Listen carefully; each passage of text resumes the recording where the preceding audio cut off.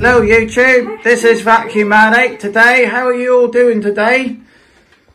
It's that time again when the modern technology needs to have its monthly maintenance, i.e. filters to be cleaned and serviced. And let's see what today will bring us as Vintage Week 2020 is here again. So it's been a bit of a struggle over the Easter for a lot of people. I think for most people have been told to stay in their houses.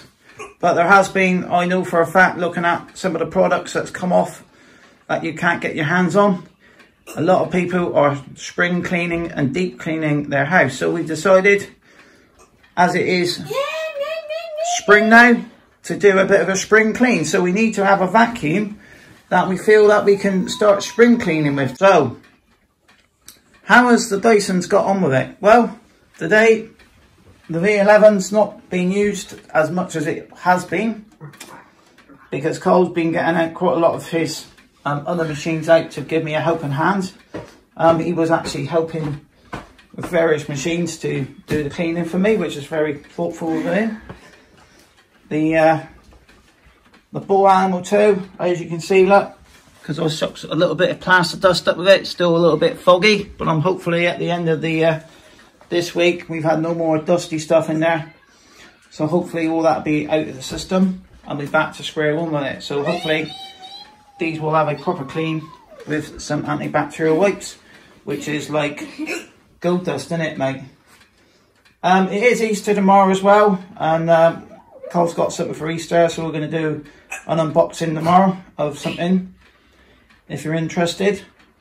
So, which vacuum have we got today then, mate? Because so we've decided to use a classic Dyson.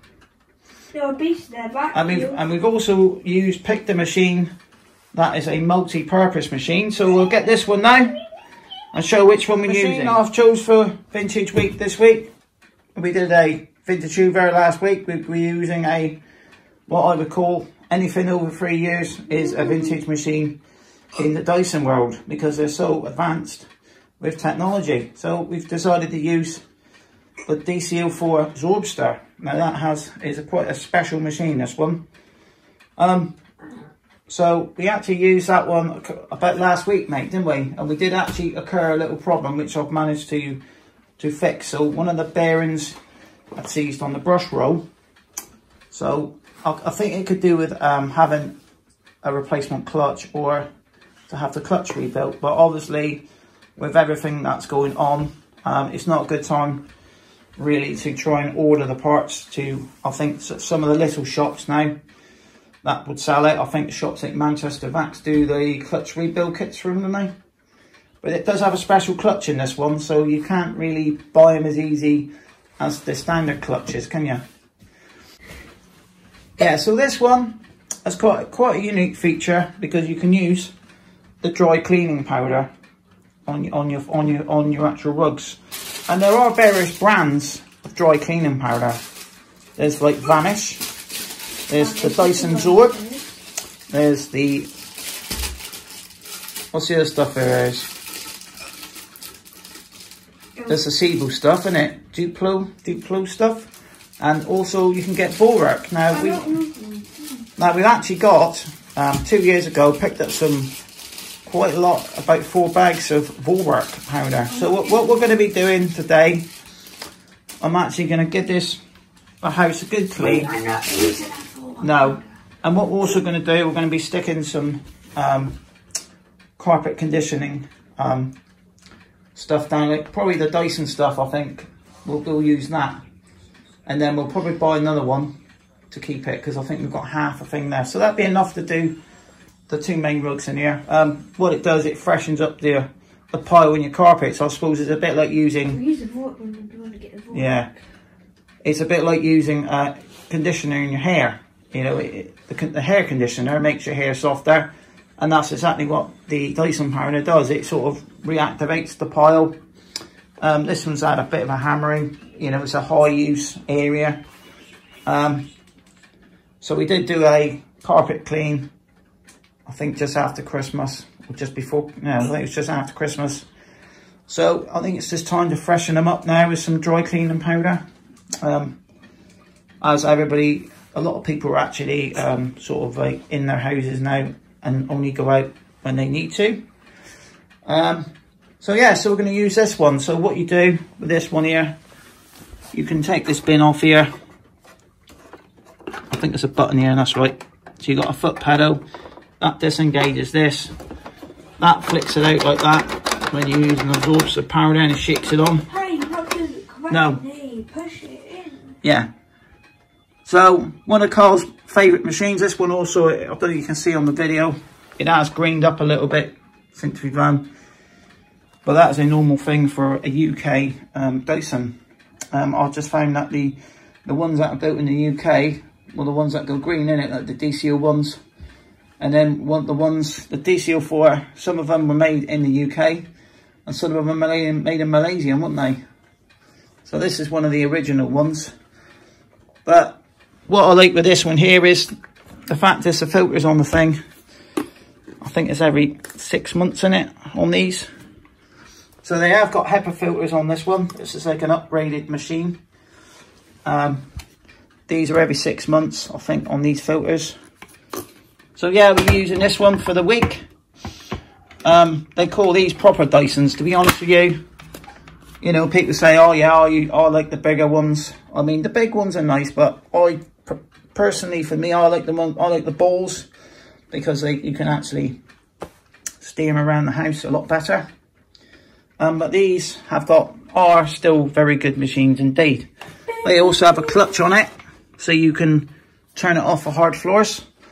We've got an abundance of tools to use, so I'm going to pick my favourite cleaning tools, which is the soft dusting brushes for in here. I think we got flexible crevice tools to fit it as well, because these stupid little, that's right, because these here aren't really long enough. I mean, if you look at how the crevice tool over the years has got a lot longer, you know, and I personally think that they should have a long one on one of these. I still think that would be a nice feature to have on there. So yes, we'll be using this beast. They call this the Ford Cortina of the vacuum cleaner world, because back in the day, the Ford Cortina was very popular. It was a bigger version of an Escort, obviously more suited to a family. The Escort was more of a 2+2 sort of style. While the Ford Cortina, you could get 3 to 4 children in the back before, because seat belts weren't low, so you could get four people in the back of a Cortina. So yeah, use this one for the week.